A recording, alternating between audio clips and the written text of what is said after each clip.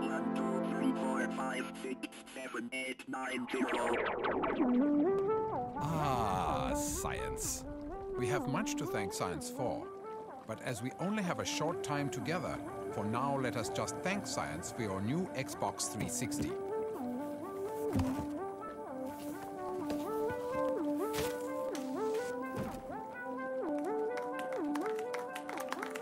Let's stop right there.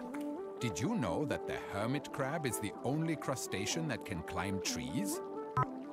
Also, did you know that high-definition video gaming is but one of many delights provided by your Xbox 360? Let's see what else we have inside this astonishing device, shall we? Simply depress the guide button on the center of your controller, and you will see a selection of 5 glorious tabs. Hey, good to see you. Or what we like to call blades. Let's begin with the blade marked Xbox Live. Here, through your Ethernet, you can meet your friends online and play together. Please allow us the pleasure of demonstrating. Initiate global connection.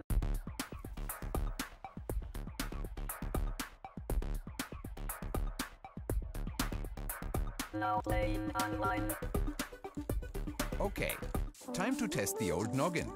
Where does one look to download videos, games, and other enticing extras? Nope, not there. Or there.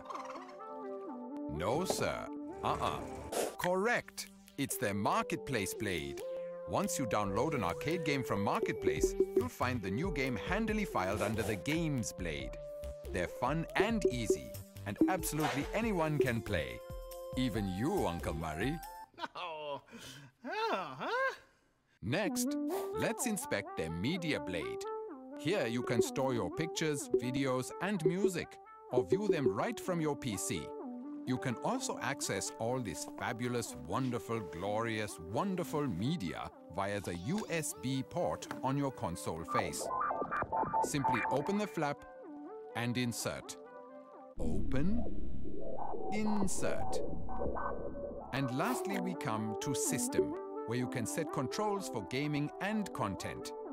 Congratulations! You have completed this instructional video, and you are now part of the Xbox 360 family.